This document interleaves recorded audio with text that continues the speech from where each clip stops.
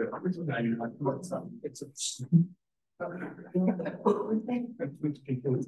Erev Tov, everybody. Thank you for coming, despite the road closures. So, there's an interesting sugya, an interesting question, which a number of people have asked me over the course of the past day, since this morning, which is as follows. So we all are aware of the events of last night, that the president of Iran, mysteriously, his helicopter crashed and he died. There was a joke going around, I'm sure you saw it, that there was it started off as a joke, that there was a Mossad agent who was flying the helicopter, whose name was Eli Copter. It's not just a bad joke. There was what the real bad joke is that there was a foreign, one of the foreign news channels picked this up and didn't realize that it was a joke, and they reported on live TV that helicopter was flying the helicopter. In any event, they had to afterwards apologize, and which is rare. Normally they don't apologize and they make mistakes. But anyway, so the question is, what is our response to this kind of event? What is our response to the death of Rishaim? I think there is no machloket here, unless you're in the UN, that this individual was a Rashai, he was an anti-Semite, he was a murderer, he was just coming out now, the number of people that he tortured and killed to death and all sorts of indescribable things. Clearly the world is better off without him. Question is, what is our response? What is our halachic response? And I've seen a whole range from those asking, why don't we say halal, to saying, why don't we say tachanun, right? We'll find any excuse not to say tachanun, but to those saying, no, it's not appropriate, how can you celebrate at the death, etc. The question is, are we allowed to, should we be happy, should we be celebrating at the downfall of our enemies, right? How do we look at this? So I think the first thing I'll say is that the fact that we're asking the questions, like how do we respond, that's already good. Meaning, we spoke before in different contexts. A lot of things have happened. A lot of momentous things are happening in our lives over the past few months. We spoke when that night when the Iranians attacked with the 300 missiles. We can question what exactly should the response be, but to ignore it, the worst thing you can do is ignore it. The worst thing you can say is say nothing happened here. It would be presumptuous for any of us to try and understand exactly the meaning, the message, the way that Hashem works, and exactly why He does things. None of us know that. We certainly need to act with humility. But again, to ignore and to act as if nothing happened, I think that in itself is much more problematic. In any event, so how do we respond to this? So I want to share with you a Mishnah, which maybe gives us one direction. There are many aspects to this question, and I'm sure there are other avenues of thought as well. But it's very interesting. There's a Mishnah in Pirkei Avot, Mishnah in the 4th chapter of Avot, and the Mishnah says as follows: Shmuel HaKatan Omer, Binfolo oyivcha al tismach, ubikashlo al yageh libecha, pen yireh Hashem v'ra beinav v'yashiv me'alav apo. So Shmuel HaKatan says, Shmuel HaKatan, by the way, was familiar to us. You'll remember that in the Shmona Esrei, which we have, which is I always remark that the Shmona Esrei, which means 18, of course, is not 18 blessings. It has 19 brachot. And the reason for that is the extra bracha of Lamal Shinim, which was added in. Who is the one who authored that bracha? That is Shmuel HaKatan. That the Gemara tells us. So Shmuel HaKatan, who is familiar to us. And it's very interesting that Shmuel HaKatan, who's the one who composed the bracha, which we say, against the enemies, against the heretics, whatever it is, he is the one who's telling us this. But he says in this Mishnah, Shmuel HaKatan, he says, at the downfall of your enemy, do not be happy, do not celebrate. Right?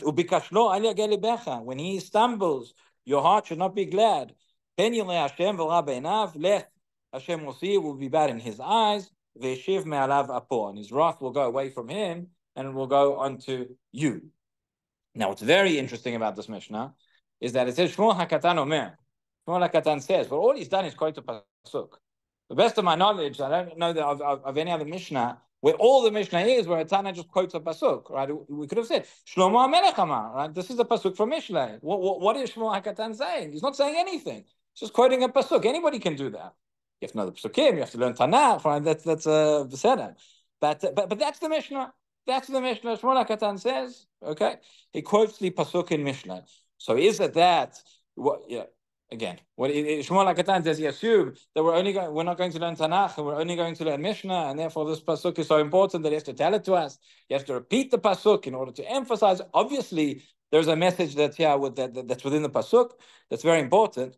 But again, what the pasuk says At the downfall of your enemy, do not rejoice. Do not be happy. That would seem to imply that when your enemy dies, so okay, well, we're not going to be upset about it, but it's not a cause for celebration. It seems to be.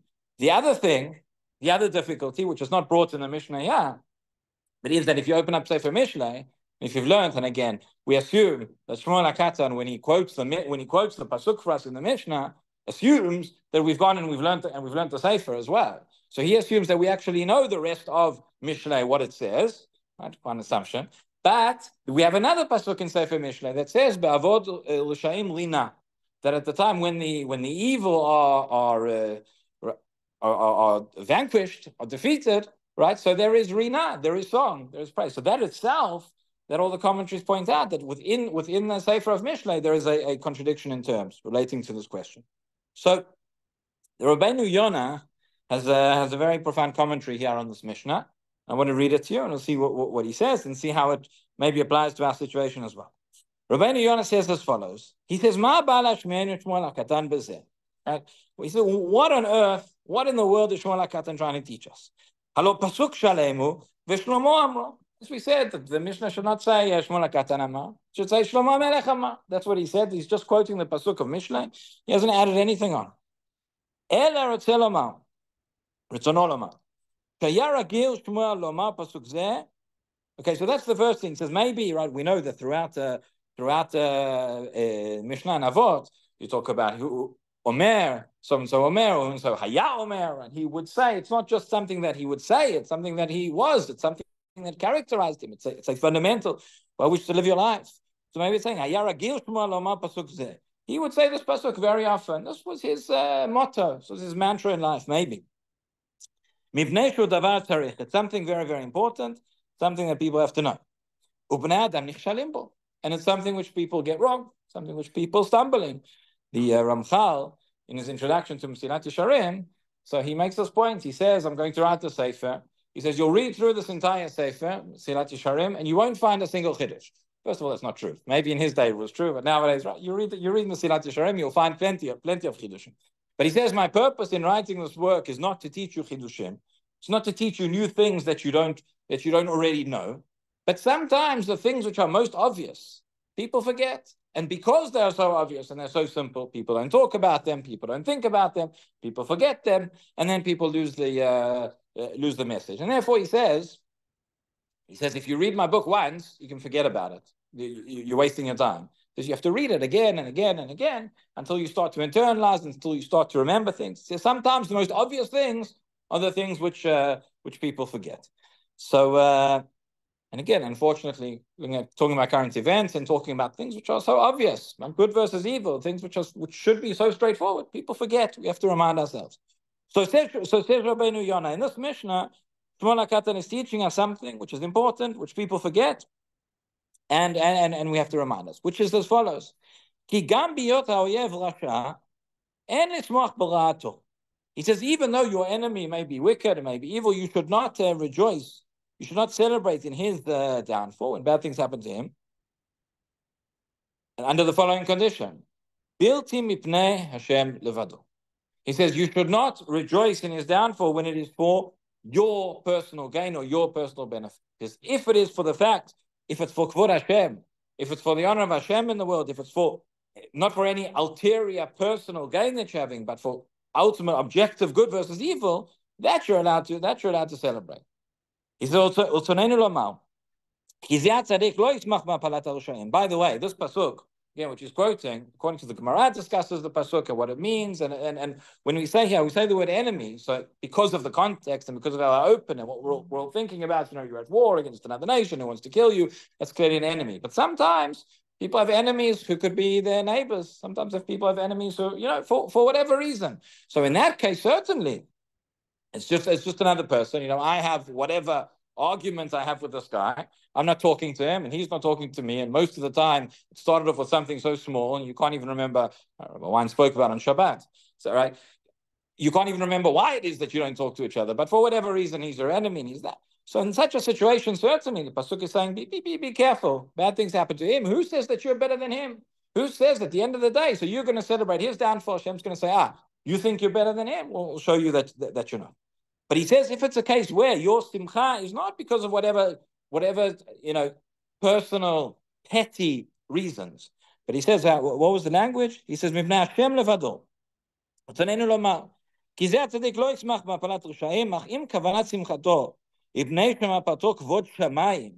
Says, you are happy about the fact that Kvod Shamayim has been increased, that evil has been eradicated from the world, that the world is now a better place because somebody dedicated to death and torture and all sorts of terrible things happen. It's no longer, Again, we're saying we're not overdo it, but that's something that for that reason you can be happy. But if you're just happy about, this is something that somebody offended you and somebody upset you and you're celebrating that, so that is not appropriate. ולמה הוא שמח? והנה הוא כמוהו. הכל זה נאמר, יקרוא את הפסוק, לזה היה מתכוון שמואל לאמרות הדין. In other words, says Rabbi Yonah, I'll read it to you here. There is, somebody sent me as well, a piece by Rav Druckmann, Zatzal. He has a sefer, it talks about war and ethics of war and all these kind of matters. And he writes as well, a similar thing. He quotes Rabbi Yonah in a different place. And he says like this, he says, "Afilo ma'oyev shachal rasha, en lecha lismach b'nfilato mitzad shu oyivcha." The fact that even if your enemy is wicked, but you're going to celebrate what happened to him because he's your enemy, because it's about me, or just celebrate his death, so to speak, that is not appropriate. Hasimcha yechida l'tzuya mipnei Hashem levado, as we said. Kol kavanat simchato shel tzaddik tzricha liot mipnei shemaparto kvod shamayim.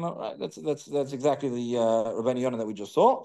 And therefore he says that's essentially we daven for this. This is what we done for Rosh Hashanah and Yom Kippur in our tefillah. We say Kol ha'risha kula ke'ashan tichleh. We done for a time that the evil will be eradicated from the world. In other words, and somebody asked me the question today, and it was in very, very stark terms. One of the things over the past few months, and one of the things that bothers us so much about our enemies is the fact that they celebrate death. It's the fact that you see the glee and you see in whatever videos or audio recordings, whatever we see them celebrating every time there's an attack and they're handing out sweets in the streets. And so you say, if you're happy that at this downfall of this enemy, does that make us like them? Are we the same? So again, if you are celebrating death for death's sake, that is not appropriate. That is not that is not what we're doing. But if we are celebrating the fact that there is less evil in the world, that there's more good in the world, that there's more opportunity, that less of these things are going to happen. So that is certainly something that's ultimately why we're fighting a war, and that's ultimately what we're praying for, and that is something which is appropriate to celebrate. Again, doesn't mean one should be going out and singing and dancing and handing out sweets in the streets. Maybe not, but that is the that is the concept. Rabbi Chananya ben Akash Omer Sakadosh Baruch Hu lezakot Yisrael kach ba'alem Torah mitzvot shnei amar Adonai chafetz man tzidko yagdil Torah v'yadir.